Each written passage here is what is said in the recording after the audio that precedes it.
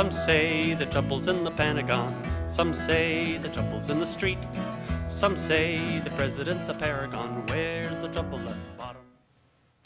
Hi, I'm Steve Pliech, and I'll be your host for this segment on human rights here now. On this program, we'll be talking about the establishment of a Constitution protection zone in both the city and the county of Santa Cruz. I'm really delighted to have with me today two of the people who are in the forefront of this movement in the city and county. Daniel Sheehan. Daniel, welcome. Daniel is legal counsel for the Romero Institute, and Sara Nelson, executive director of the Romero Institute. Formerly, I would hasten to say, the Christic Institute, so just so people know. Daniel, let's start with you. Certainly people in Santa Cruz are familiar with your national reputation as an advocate and as legal counsel, most notably with the Lakota People's Law Project and recently with the Ohlone Elders, which you were good enough to champion in their recent ancestral burial grounds dispute with the developers. Tell us a little bit about your background, just so that people can familiarize yourself with you. Actually, we spent almost 20 years in Washington, D.C., Sara and I, directing the Christic Institute, which is a major 501c3 public interest law firm and in organizing organization that really tended to represent the 54 major religious denominations in the country.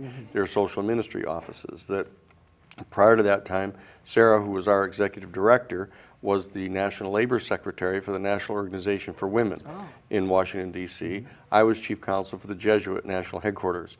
I had graduated from Harvard Law School and was the co-founder of the Harvard Civil Rights Law Review, and went on to Wall Street and practiced at the Cahill firm, the #1 corporate litigation law firm. We represented the New York Times in the Pentagon Papers case. We actually prepared the briefs and argued in the court all the way to the Supreme Court to allow the New York Times to publish the 47 volumes of the Pentagon Papers. I actually initiated the litigation that established the right of journalists to protect their confidential news sources. And so I spent that time there, then went to F. Lee Bailey's office and was legal counsel, and our office represented James McCord in the Watergate burglary case, and he's the guy that blew the whistle on Richard Nixon, wrote the letter to Judge Sirica blowing the whistle on them. And then I went back to Divinity School, Harvard Divinity School, and then went on to become chief counsel for the United States Jesuit Headquarters. And that's where Sara and I worked together on the Silkwood case. Sara initiated the Karen Silkwood case and came and brought me on as legal counsel. And we did that case. We did the 3 Mile Island litigation in Pennsylvania. We did the prosecution, the civil rights prosecution against the Ku Klux Klan and the American Nazi Party down in Greensboro, North Carolina. And we did the American Sanctuary Movement cases down in Texas that declared unconstitutional the refusal to enforce the act that gives refugee status to bona fide refugees. And we did the major Iran-Contra case. We're the ones that initiated the Iran-Contra case and pushed and forced to get the special prosecutor brought on board. So those are the things that we have done in Washington, D.C. And then we came to California and have been here since then, and have been working for the State of the World Forum. Sara was the executive director for the Gorbachev Foundation and the State of the World Forum that was co-founded by Gorbachev and former American Secretary of State James Baker, bringing in world presidents at the end of the Cold War, trying to work with presidents and secretaries of state and secretaries of defense and heads of the major corporations around the world to try to establish some new paradigm prior to the bad guys figuring out some other bad guys to make a new Cold War. So that's been our background, and we moved to Santa Cruz. Our younger son was going to University of Santa Cruz, and so we came here and have established the Romero Institute here, and have become involved in a number of issues locally, as well as the work we're doing for the Lakota up in South Dakota. And Sara was one of the major people working to stop the spraying of the brown moths here. So we've been active in this, but this issue of the the passage of the National Defense Authorization Act. And we'll get to that. Is scary. Yeah, absolutely. And so no this is a huge yeah. thing for our community. Yeah. And Santa Cruz is certainly fortunate to have a man of your ability and your experience, not only here working with us, but also through the Romero Institute. So we appreciate all that you are contributing to these very important issues. Sara, give us a little bit about your background. You're executive director of the Romero Institute, as Danny mentioned, with the Christic Institute formerly. Just tell us a bit about yourself. Well, I think our work together really began with the Karen Silkwood case. And I had worked in Santa Cruz earlier in community access television productions, which preceded oh, is that right? this. Yes, we were working with the Wow. cable station, and we were doing news 3 nights a week, and also 9 programs on seniors, 9 programs on women. This was in the early 70s, and then it was really one of those programs. It was a woman from Santa Cruz paid for me to go to Chicago to the Coalition of Labor Union Women's first meeting that they ever had, where they were going to talk about their needs and problems as women inside of labor unions. And it was, of course, during the, really a lot of organizing in the feminist movement, and this was just the first time that the labor union women had really come forward as a group, and so it was a very big deal. And so she sent me to Chicago, and I took a camera, and and they were big, heavy things. I was lifting weights for 3 months before I went, so I could carry everything. And I shot the conference and did capture the spirit of the whole thing. They thought they were going to have 1,200 people. They had 3,400 people. It was just people came out of the woodwork. It was very, very, and they formed the Coalition of Labor Union Women. I took that video, and I was trying to raise money to convert it to a film, because at that time in the early 70s, not everyone had video machines. It was still film, and so we wanted to make an organizing tool for women in the labor movement. And through that process, and I won't go into all the details, but through that process, we showed that video up and down the East Coast, and including to the National Organization for Women, their national offices on the East Coast. And a letter came in the mail asking if I would become the labor chair for now, and I knew that it was something. I was kind of like jumping off a cliff. Of course, but I felt I could tell this was something that was very important to do. So I did, and we were working on, I don't know, we had a big committee, and we were working on a number of different issues. When about 7 months into it, a woman came and said, I have a lot of information on someone called Karen Silkwood, and I want to give it to you because she was a union woman, and she's dead, and I believe she was murdered, and it's a cover-up, and unless we all do something about it, nothing's going to happen. And that was the beginning of what became a very big case. And what's important, I think, about that in relation to what we need to do in Santa Cruz is that was the beginning of our working with large constituencies. We had 7 constituencies working on Silkwood, national constituencies. The ACLU in terms of, because there were civil liberties violations. Of course. The Environmental Policy Institute, the whole anti-nuclear movement, the National Organization for Women, the Oil, Chemical, and Atomic Workers Union. There were all these national constituencies working together, and that ever since then, we try to do that with any of the major projects. And the constituencies may change depending on what the issues are that are in one of these projects. So in this particular case, in this issue of we need a constitutional protection zone in our county and our city, one of the constituencies that's really important are attorneys. Of course. Because this is a legal issue, a constitutional question. This is the kind of thing that attorneys need to lead the way and help people understand and articulate why we have to take action. And I think churches are another very important constituency, because the Constitution is inspired in this country. We're talking about inalienable rights, which you have simply because you're born human. Where do they come from? They aren't given to us by ourselves.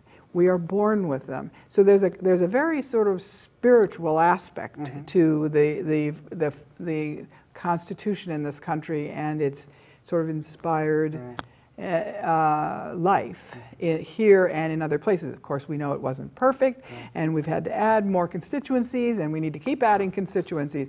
But it was a beautiful idea. It was a real gift that we have to offer the world amidst some of our other things that we may not be so proud of. See what we can do to preserve that. No wonder you're so comfortable here on the set as a CTV community television veteran. You know, I had the great pleasure of working with the Romero Institute folks and yourselves during this, the Chris Hedges event, where you brought Christopher Hedges to town. He was talking about defending our civil liberties, and really became a platform and a jumping off point for what we're about to discuss, and that is the establishment of the Constitutional Protection Zone. But let's go back a little bit into the history, and Danny, you can help us with this. The NDAA, the National Defense Authorization Act, and this is the kind of the bedrock threat, really, that we're facing. That's right. On which I think the Constitutional Protection Zone really finds some life. And That's right. Yeah. That's right. Well, what happened is, obviously, after 9/11, with the passage of the Patriot Act and the other kind of rather draconian measures that were taken by the W. Bush administration and Dick Cheney specifically, they began to move a lot of these statutes into place, but they began a whole series of executive orders, secret executive orders that were being put in place to authorize renditioning people, picking people up with no probable cause, torturing them, etc. And there were a whole series of these secret executive orders. And what happened is that John Yoo, one of the lawyers that worked with Cheney, in that case with David Addington, they began to make arguments that if these secret policies were being followed by the executive branch and they were notifying Congress confidentially that these were going on, that was, they were acquiescing, that Congress was acquiescing to what it is they were doing. And so they continued to make that argument throughout their entire administration. And when people started finding out about these things, the American Civil Liberties Union being one of the leading groups, I did all the litigation for the American Civil Liberties Union for 10 wonderful. states. Well, thank you on behalf of the ACLU. Yeah. I'm vice chair of Santa Cruz County ACLU, so we appreciate your efforts. So the ACLU was one of the leading people on this, and so a lot of us started looking to ACLU to kind of help bring forth what the challenges were to these things. And ACLU began to find out about these secret programs, started trying to challenge them in courts.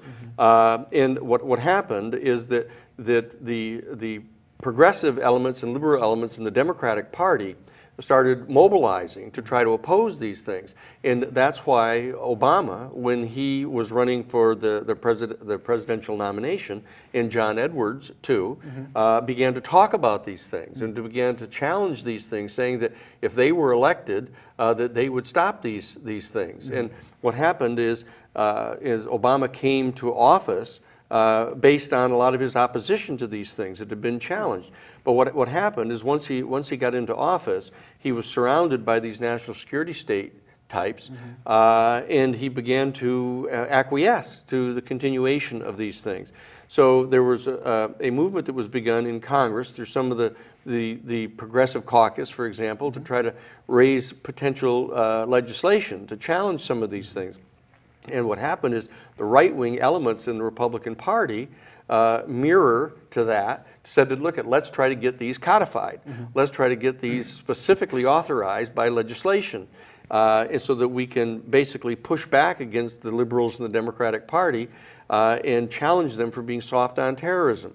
And what happened is this sort of came to the fore here in 2011. What happened is the extreme right-wing elements in the House of Representatives proposed a couple of insertions into the big, huge omnibus military authorization bill. They said, look, if we can slip these into the military authorization bill, anybody who votes against it is going to look like they're soft on supporting the military. And the liberals in the Democratic Party are very sensitive about that. So they devised this tactic. And those of us in the ACLU started talking about, look, this is that extreme right-wing element. it's not likely that the general people in the Republican Party, the mere conservatives and moderates, are going to go along with this. But what happened is, because of the coercive power of that extreme right-wing element within the Republican Party, they first cowed the conservatives, and then they cowed the moderates, and so they ended up kind of as a block supporting inserting into this National Defense Authorization Bill as of April of 2011 these provisions, Section 1021 and Section 1022. And these particular provisions were attempting to codify a series of secret procedures that had been going on in the W. Bush administration, the renditioning, that is, and sweeping for people who may not understand renditioning, renditioning is sweeping a person off the streets without any probable cause to believe that they've committed any specific crime. It's prospective law enforcement. It's thinking, oh, well, this person's a potential threat. They may be engaged in something. And what they would do is they would scoop them up, and they'd say, well, because they haven't committed any crime yet, we certainly can't arraign them because we can't show there's any probable cause to believe they've committed a crime. Conveniently dispenses with that requirement. Dispenses with that. And of course, the issue doesn't come up about whether they're going to have legal counsel because they're not going to be charged with any crime, so why would they need legal counsel? And so that they had a whole series of these private practices. And so what they decided they were going to do is they were going to codify these in Section 1021. And what they were going to do is they were going to authorize the United States military to sweep a person off the street, even without any probable cause that they committed a crime. And so they had to articulate some standard for what would operate under this statute. So they said, of course, they lead up with, of course, any person who has been directly shown to be engaged in military combat against the United States and responsible for attacking us on 9/11. Of course, everybody goes, well, certainly, certainly them. And then they said, well, okay, but in addition to that, we want to have anybody who is a member of the organization of the people that went and did this. And then thirdly, we'd like to have anybody included who gave any kind of support. The supporters, and I noticed that is part of that's right. So they kept building larger and larger concentric circles around this core of terrorists and kept expanding out the statute until they put in the statute saying, look, they wanted to authorize the military to sweep anyone off the street and rendition them and put them in prison and hold them indefinitely with no right to counsel, no right to a trial, no right to any kind of habeas corpus, which means I insist upon being brought in front of a judge, an independent judge, and have you put up your evidence to show what probable cause you have to believe that I've committed any crime. And I recall that from law school, so thank you for the refresher course. Which is right in the Constitution. I mean, it says this is a critical, fundamental right of American citizens. And so that they said, look, let's just dispense with that and see if we can get away with it. And so they put this up into the statute under Section 1021. And then they said, a very tricky thing that they did, they said this applies to everybody. Okay, this will apply to anybody, which would include American citizens, right? And then they had, in Section 1022, they said, look, we're going to put in a provision here that says if anyone is caught directly engaged in military combat against the United States, they absolutely have to be incarcerated in a military detention facility, as distinct from a federal prison anywhere. And because in a military facility, they can be tortured. They can be subjected to enhanced interrogation techniques and waterboarded and sleep deprived and put into these painful positions and locked in cages and put in these entombed boxes. And under the jurisdiction of military law rather than civil law. That's right. In fact, and so that's exactly right. So in Section 1022, they said, look, anybody caught in direct military combat against the United States has to be detained in a military facility where they have access to these kind of procedures against them. And they put in that one, they said, of course, the mandatory requirement that they be incarcerated in a federal military facility doesn't apply to Americans. That's what they said, which means that they can be held in a military detention facility, but they don't have to be. Everybody else has to be. And so it introduced this great deal of confusion in some people's minds. If Section 1022 specifically says that it doesn't necessarily apply to Americans, well, then that must apply to Section 1021 too, so that they don't have to. But the fact of the matter is, Dianne Feinstein, our United States Senator, one of our two, said, wait a second, it appears to me that Section 1021 that authorizes the sweeping you off the streets and incarcerating you, regardless of what kind of facility you're going to be kept in, It at least authorizes you to be held in a military stockade, and this appears to apply to Americans. And I want to put in an amendment similar to what's in 1022. I want that in 1021 say this doesn't apply to Americans. And Lindsey Graham stood up on the floor of the Senate from South Carolina and said it absolutely does apply to Americans. Why wouldn't you want it to apply to Americans if they're engaged in military combat against them, or in fact giving support to them, or have done anything to support some affiliated organization that was engaged in hostilities against any ally of ours? It just, these concentric circles just kept getting bigger and bigger. And so the fact is, her amendment to try to explicitly have it not apply to Americans was defeated. And so it's clear that it applies to Americans. And so, so what happened is the right wing puts it into the bill. The moderates and the conservatives first and the Republican Party fold, then the moderates fold. And then what happens is they confront the Democrats in the House of Representatives. And they say, look, well, we're going to put this bill up there, and you Democrats, if you're going to be soft on terrorism, we're going to go after you, and we're going to tell all your constituents about this. Right. So this is the problem. So the moderates, first the blue dogs in the Democratic Party, say, okay, look, I've got a lot of fairly conservative people in my state, so I'll support this too, because basically it isn't going to pass anyhow, because I know that my liberal brethren and sisters are going to vote against it. So what happens is the blue dogs supported it. And then all of a sudden, the liberals were the ones confronted by the challenge. And so the liberals started to cave, saying, look, we'll pass this in the House. We'll pass this in the House. In the Senate, which is under the control of the Democrats, they'll figure out a procedural way not to take this thing up. And so that the House of Representatives passes it in April of 2011, right? So in May, it comes before the Senate. And what happens is now the Senate is confronted with this, and you have this whole group of blue dogs in the Senate. All of those people that were elected on the coattails of Obama back in 2008, right? They know they've got elections coming up, all right? And so they end up saying, look, we're going to support this, but we're going to rely upon the liberals in the Senate to threaten to filibuster this unless these two provisions are taken out of here. Nobody would do that. Okay, so then they started relying upon Obama to veto it. And here we are in the ACLU, we're all talking about, well, when are we going to mobilize? When are we, and so we started feeling like in Germany, look at, they came for the Jews and I wasn't a Jew, they came for the, the labor union people and I wasn't a labor, and so finally they started mobilizing, trying to get Obama to veto this thing. And Obama takes it with him to Hawaii on vacation back in December of 2011, and he signs it at 11:30 p.m. on New Year's Eve. Eastern time. And so that, right just as the ball is falling and everybody's dancing around in Times Square, he, signs this thing into law so that it gets no ink at all at the time. And so what happens? What does he say? But he says that, look, I'm very troubled by the fact that this section 1021 that allows you to sweep someone off the streets and incarcerate them, including in prison. He says he says he has a signing statement saying, look, I want to make it clear that at least I am not going to apply this against Americans, thereby making it perfectly clear that the statutory language covers American citizens. But he says, look, I'm a good guy. You can trust me. I'm not going to do this. But of course, we're all saying, wait a second. What about Reagan? And what about Dick Cheney? What about W. Bush?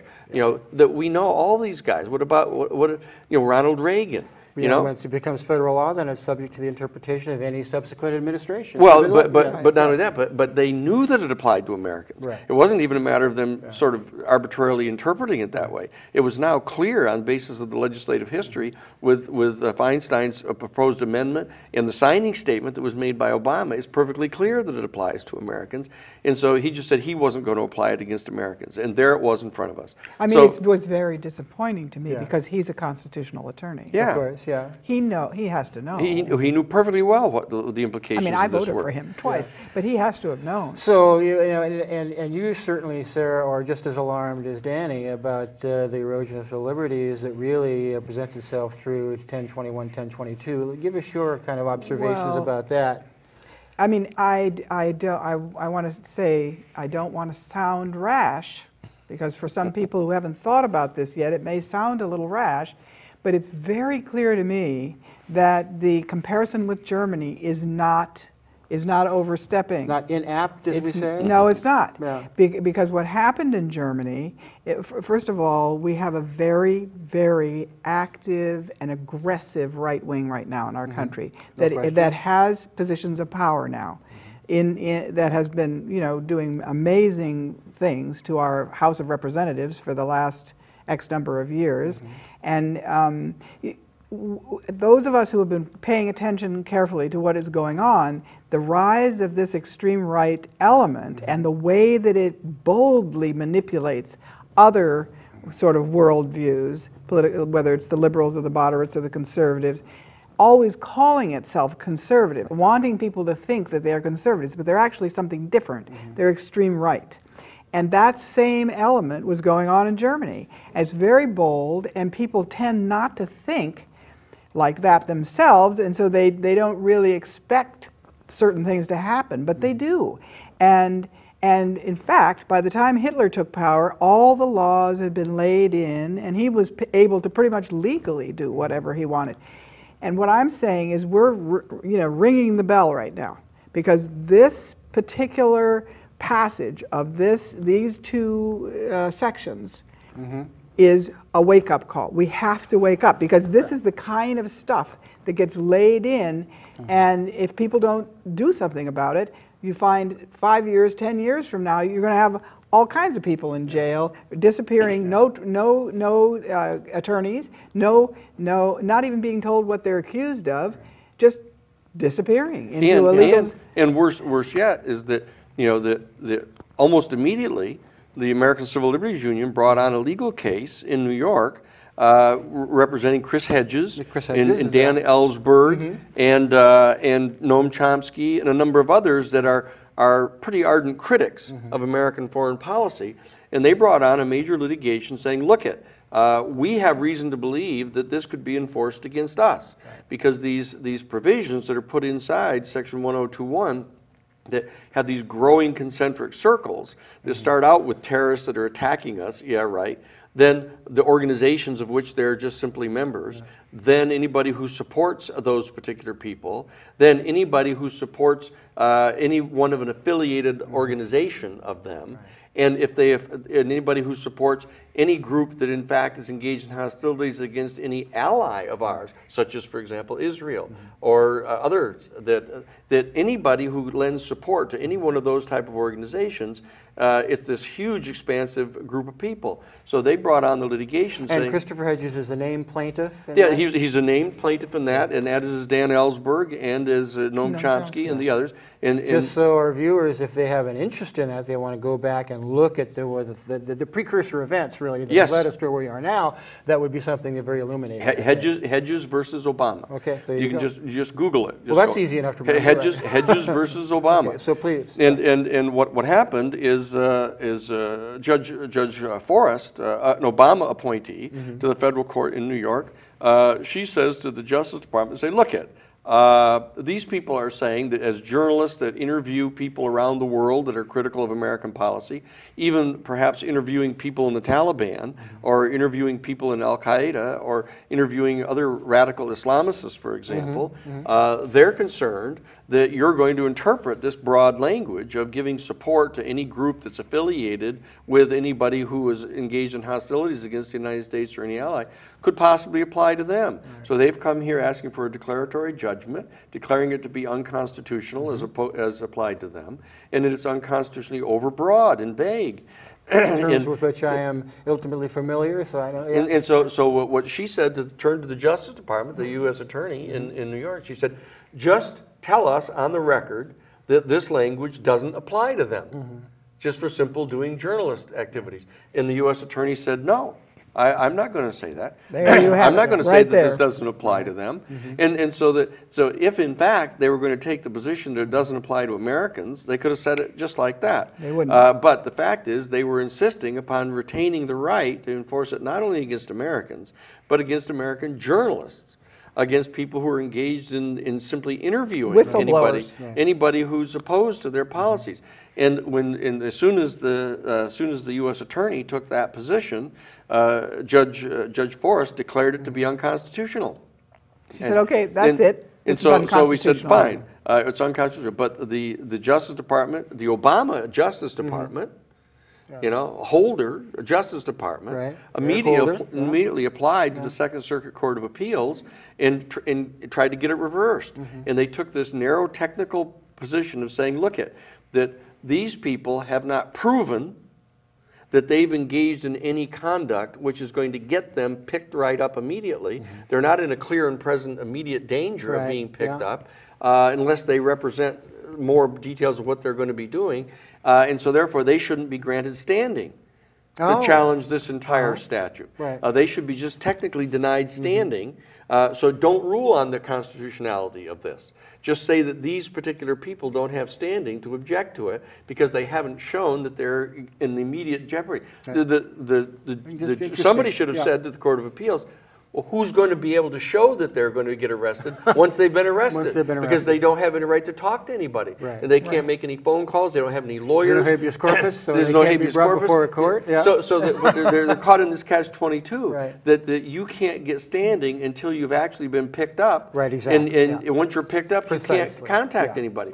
And so the Second Circuit Court of Appeals said, you know, basically let this cup pass away. We don't want to say it's unconstitutional. So they just backed up and said that there was no standing. So now what happened is the Santa Cruz City Council was the first one in the country to respond by saying we're passing a resolution that Don Lane introduced it along with Brian Coonerty. Yeah, with Ryan Coonerty. And they introduced a resolution in our city council saying that it's our position that this is unconstitutional and that there should be a policy that it's not going to be enforced here. That's what they said. And that we'd like to have our council contact our congressperson, Sam Farr, and tell him that we have a policy that we don't want this enforced here. Good. But what happened after that is the state assembly, the California State Assembly passed Assembly Bill 351. They passed this in February of 2013, almost a full year later, after our city council had taken the lead on this, right? And the state assembly passed a bill by 71 to 1. In which they declared not only that this section 1021 and 1022 was completely unconstitutional, but that it was not to be enforced in California. And in fact, if any federal official came into our state to try to enforce either one of those provisions, they would be guilty of a crime and could be arrested by state law enforcement officials and put in jail for trying to do it. And if any state official, law enforcement officer, or any other official in the state of California participated in any way whatsoever in assisting in enforcing this against anyone, they also were guilty of a crime and would be put in jail. Okay? And then they listed all of the different provisions of the United States Constitution that were violated by these two statutes. And so that's what they did, and they passed it 71 to 1. So anybody who's looking for political cover on this, for example, in our city council or in our board of supervisors, they say, look at the state assembly, 71 to 1. But it was passed. But when the Senate got it in the state, they took out one section, they let all of the rest of it go, and they did something much softer. They just declared that it would be a policy. It's the policy of the government of the state of California that this not be enforced, and that no one was, they said that no law enforcement officer or other official should participate in any way, and that will be the policy. The problem is that there was no enforceability of it. It's always about enforcement of legislation is one of the most important aspects of it. Now, I want to make sure that people understand where they can go to get as much information as they would like about, as we go into our conversation about the Constitution Protection Zone itself. SantaCruzCPZ.org, that's SantaCruzCPZ.org, and of course your own RomeroInstitute.org websites have abundant information about this. And a couple things that occurred to me as we're talking. One is Sarah's mentioning the kind of retrogressive, reactionary state of our House of Representatives, which is about to expand itself yourself into our Senate, because Right. now Yes. we're going to have a Senate Right. majority doing the same thing. And secondarily, it troubles me that people are so woefully uninformed about this particular issue. If you talk to them about the NDAA, you talk to them about sections 1021, 1022, they just don't seem to understand any of this. And I think maybe that's one of the things that a campaign for a constitutional protection zone can do. That's right. Is to educate people, not only protect their rights, as we have talked about before. I am the vice chair of the ACU in Santa Cruz County, and we are concerned with the erosion, generally speaking, on the larger stage of Yes. civil Right. liberties in not only the nation, but also locally, because you can see that happening. That's And right. so as we move forward, as you move forward in passing a resolution in the city and the county for a constitutional protection zone, and let's hope that the present city council can take the same principle stand that they did with Ryan Coonerty and Don Lane, That's right. during their era, but that's what you would be asking them to do. So talk a little bit about that campaign and kind of how you're moving forward with that. Okay. That the main focus of this is we would like to speak to the Bar Association, the County Bar Association, to mobilize the lawyers, because the lawyers are the ones that people look to to try to understand these technicalities. Right. And it's very clear that the lawyers in the Congress who drafted these particular bills were attempting to deceive the people. They slipped it into this huge omnibus bill of funding the entire military, and they just slipped it in, authorizing the military to go ahead and detain these people. And they also... Interesting parallel, by the way, to the local legislation that the Yes. city council attempted to slip through the purchase of what is actually an urban assault vehicle. But Yes. I digress. But let me. Yes. Yeah, please, well, yes. and also very similar to what's happening here on the national level that we just saw when this is aired last month, is that the Republicans have tried to slip into the omnibus funding bill for Right. the entire federal government. Yeah. Here, let's reverse some of the restrictions that have been put on banks that were put on in the wake of the 2008, financial crisis.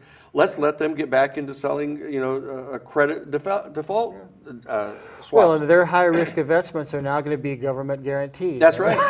So they're not spending risking their own money; they're risking ours. So that's what they're trying. So, Yeah, and it's the anyway, same exact please. tactics. Yeah. So the first thing we want to do is reach out to the lawyers. We want to talk with the lawyers in the County Bar Association to get a critical mass of our lawyers organized, so that we can then, in fact, start holding meetings, so that the lawyers can hold meetings among their neighbors and friends to get each of the Of local course, areas yeah. where each of the city council people have homes, to move in there to conscientize them. Because we know that we shouldn't try to attack this as a vanguard change in the law. There has to be the grassroots people. Right. We have to all become familiar with what it is that's really going on here. And so that we want to get the lawyers brought on first, then we want to have little town meetings where the lawyers are all going around organizing and telling the people that there's a serious danger. This is the Paul Revere movement. Right. We need to have Paul Revere saying, look at the fascists are coming, the fascists are coming. That's what we want to do. And we want to start mobilizing, we want to start getting individual people on the city council and individual people on the board of supervisors Indeed, who are yes. going to be willing to sponsor this, to bring this before them, and so that they know that we're coming, that we're not going to leap right on them and try to make them lead the whole community on this and run the risk of being attacked for being soft on terrorism and all that. We're going to work through the grassroots, and we're going to talk to different citizens groups. We'll get the lawyers, then what we're going to do is we'll start getting the educators. We're going to start going to the schools. We're going to go to the churches. This is a grassroots campaign, Of course, yeah. to mobilize our people, because our people have to be the ones that we're the ones that are at risk here. They're not going to sweep in and take our city council members and put them in prison. They're going to come and take our people. They're going to be the organizers And of course, in addition to yourself, there are local attorneys who are outstanding in this area. Ben Rice, for That's instance, right. Gary Patton, for instance. Those people really could be touchstones and leaders in this That's right. kind of an effort. As Sarah, in our last debrief meeting after the Chris Hedges event, which was wonderful, by the way, standing room only at Interlight Ministries. Danny, excellent introductions, and talking yourself and Sarah. Chris was just extraordinary, in fact. We were talking about the ways in which you can bring networks together in order to really support the resolutions in the Constitutional Protection Zone initiative. Yes, it was wonderful, the event at Interlight Ministries. It was so wonderful. It was The whole place was packed. There were about 600 people there, and you know, of course he's very inspiring speaker, very inspiring, and a lot of people organized to make that a success. Food Not Bombs and a number of other constituencies who were sponsors. ACLU, I hasten to add. ACLU, right? And lots of good people. And one of the reasons that we got involved and said that we would kind of backstop the whole thing is because of the Constitutional Protection Zone project, which we'd already launched sometime before this, because we really saw this event as a possibility for reaching out to people and inviting them to participate in this effort to get a whole area to be a constitutional protection zone. The good news is 166 people signed up to work on the Constitutional Protection Zone project. And we asked them to break down their constituencies, and so they did, and so we know how many were from the religious community, how many elected leaders, how many attorneys, how many students and young people, you know, we have those categories. We also know the kind of skills that they want to contribute. So our first meeting, which is like an organizing meeting to get organized into committees and identify our timeline and goals, is January 17th. Okay. And we're going to be doing that at Loudon's Nelson? Center. And we're going to be inviting those 166 people. Now, if other people want to participate in the actual nit-grit organizing of the whole campaign, that's the day that we're going to be gathering there. It's going to be at 2 o'clock. And people should do this. I mean, because becoming involved in it, you start to become much more educated about what it is that's going on. Of course, and you get to talk to your neighbors to try to protect the Constitution. Right. And from a tactical point of view, it's important. The first thing we're going to ask the City Council and then the Board of Supervisors to do is to pass a resolution that is taking one step further along the line than they already have, that the initial resolution that they have, the problem is there's no enforcement in it. What we're going to do is ask them to pass a resolution saying that there ought to be an actual ordinance. And I will suggest to our viewers that SantaCruzCPZ.org, you have on that website both the city and the county resolution that they can look at themselves. One of the things that I thought was particularly encouraging for the Hedges event as kind of a launching point, for me anyway, to be involved in the Constitutional Protection Zone, was the pre-event. We had so many of the leaders, the gatekeepers, the policymakers, those people there interested and ready to mobilize themselves and their networks into pushing this forward. And that really is very encouraging for me. I think Danny really identifies what you need to do, and this makes it a grassroots effort. That's right. Get out when you're talking to people about, you know, what is the NDAA, how does it threaten your civil liberties, what can we do to protect not only my civil liberties, but my neighbor's civil liberties, my community's civil liberties, my country's civil liberties for that matter. And this is particularly important. But tell us more about, you know, that kind of organizing and what you really hope to accomplish. Well, it's first what we want to do is we want to get individual people to say, look, I support a resolution like this. I support a resolution telling our city council that we want you to pass an ordinance. Right. So that if we can get the city council and the board of supervisors first on board, agreeing to at least pass a resolution, taking one more step in this direction, and then the ordinance itself, just a short 3-page ordinance, passing the ordinance, which actually makes it enforceable. And what the ordinance is going to be doing is eventually saying, look, if in fact you're a member of an official or you're a law enforcement officer and you get wind of the fact that someone's going to try to enforce it here, as a condition of your continued employment. Ah, interesting. There you go. You have to putting some teeth in it. You have to notify the city council, and you have to notify the board of supervisors, and then they're required under the ordinance to immediately take steps to find the person who may be the target of such an enforcement effort, not to let them go free, bring them before a magistrate here, and have a full hearing with probable cause standards and represented by counsel, everything that they're entitled to. Right. We're not trying to set up a zone where any potential terrorist can come and get totally protected. Right. What we're doing is setting up a procedure where the constitutional rights are going to be provided to anybody that the federal government wants to target inside our state. And let me say before you continue, and I'd like you to continue in that vein, people will ask, you know, well, Constitutional Protection Zone, what does that that look like? What does it accomplish? How is it enforced? And this is exactly what you're talking about, because we can tell people that this is what it's going to do. This is how it's going to be in effect. That's exactly right. And so it's very concrete.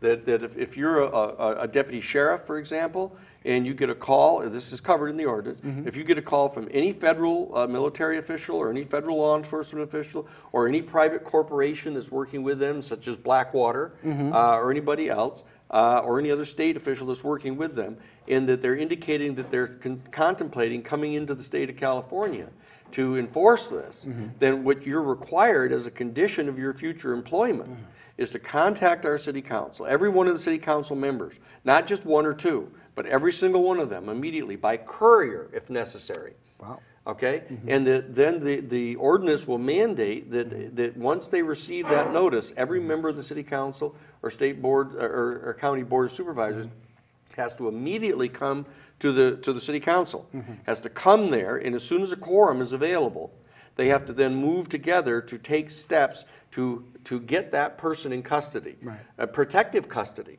who is being targeted, and bring them in front of a magistrate here in our city or in our county, and have that, then put the federal government on notice that if they're intending to make any action taken against this person, they're to come before the court, and they're to provide whatever the evidence is that they have against that person, and our magistrates will provide all of the constitutional rights to these people, and that otherwise we're going to ask the governor.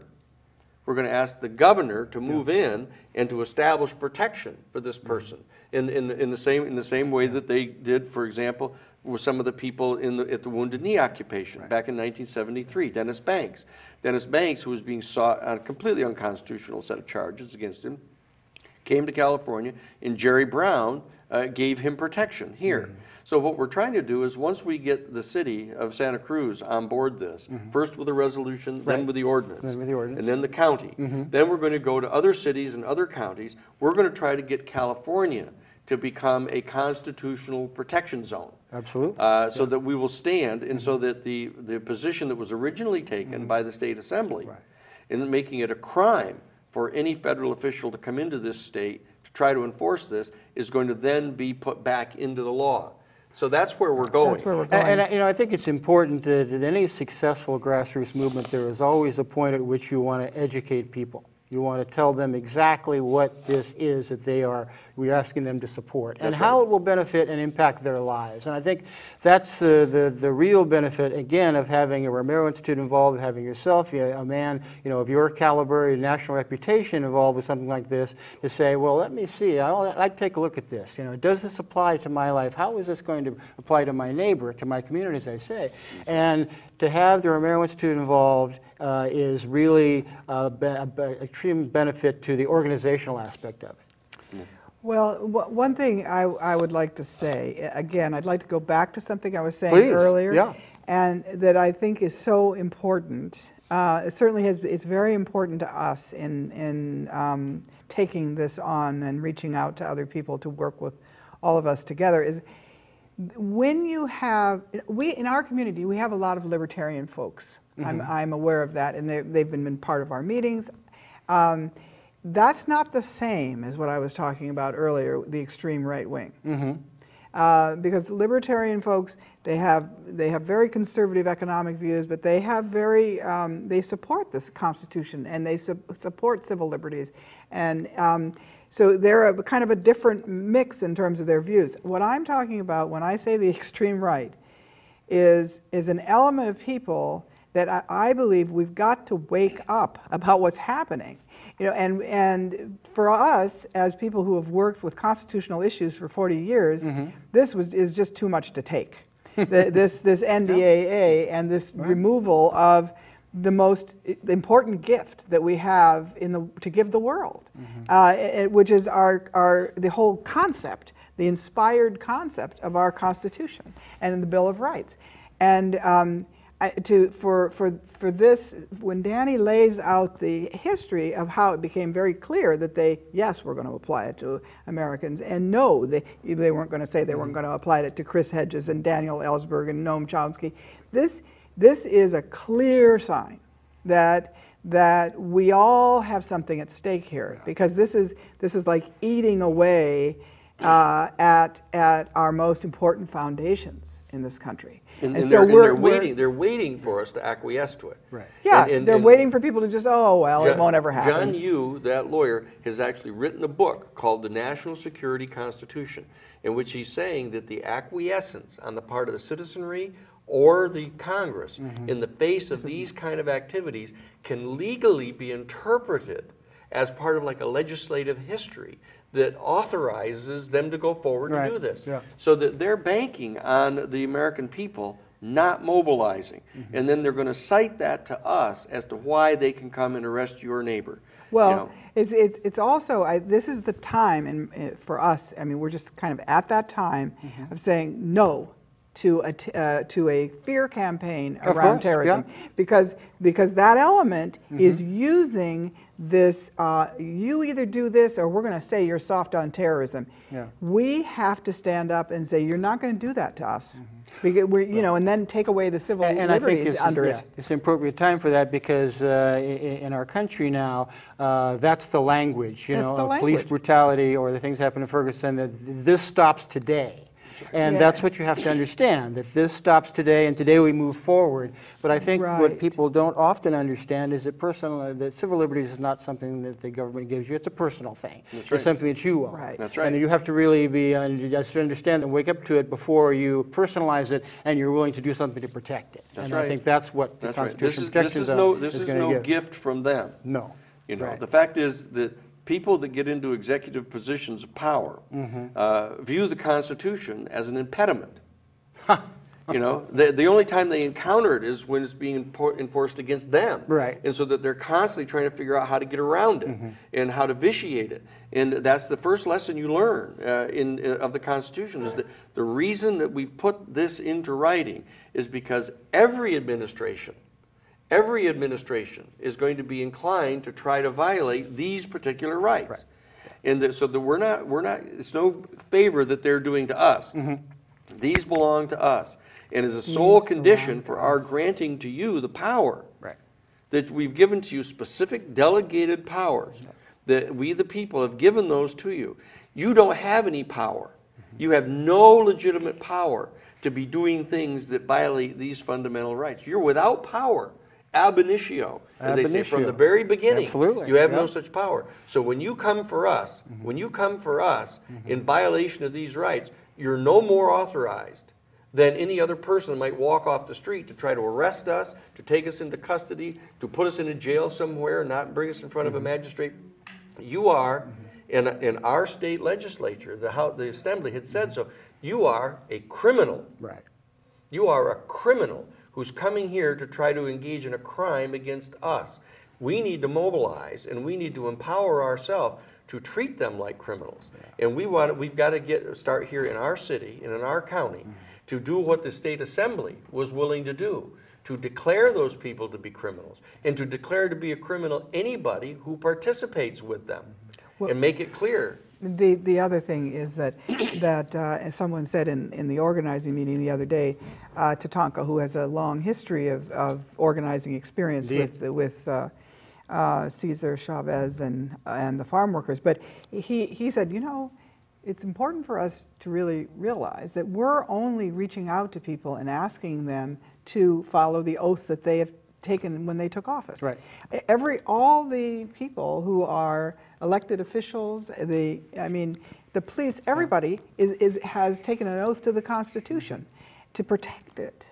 And so what CPZ is all about, the Constitutional Protection Zone movement is all about, is saying, okay, well, let's stand with that. Yeah. We are going to protect the Constitution. Let's acknowledge that that's our duty. Let's not engage just in platitudes. Right. Say, oh, we really wish the Constitution were enforced. Yeah. We think it ought to be enforced. You know, then enforce it. That's your job. That's your oath to protect the Constitution. Yeah, and again, I think that it is a very personal thing, and I think that you really have to make people aware that they may come for you. You know, and now you have to understand that they're going to come for you. And as you mentioned at the top of the show, Danny, so first they came for the lawyers, you know, and that kind of thing. When you think they're coming from somebody else, then you depersonalize it and you don't get involved. But the grassroots nature of this is to let people know that these are our rights. It's the famous quote by Reverend Niemöller. You know, he was sitting in the prison and he said, you know, in Germany in 1937, he said, you know, right out, he said, look at these statutes that were passed.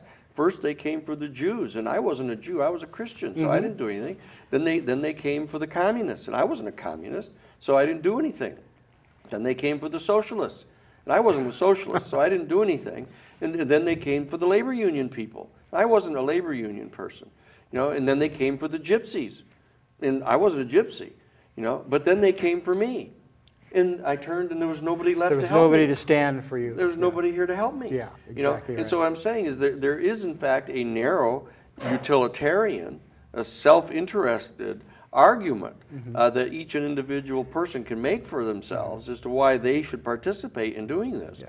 But there has to be also a sense of camaraderie for your fellow citizens. Yeah, a much broader concept. You know, of course, you may not be Chris Hedges, who writes books and, you know, was a Pulitzer Prize winning journalist for the New York Times, the head of the New York Times bureau in the Middle East, who comes before a federal court and the United States attorney says, yes, I want to reserve the right to sweep you off the street and put you in a military stockade and waterboard you, which we don't consider to be, you know, torture.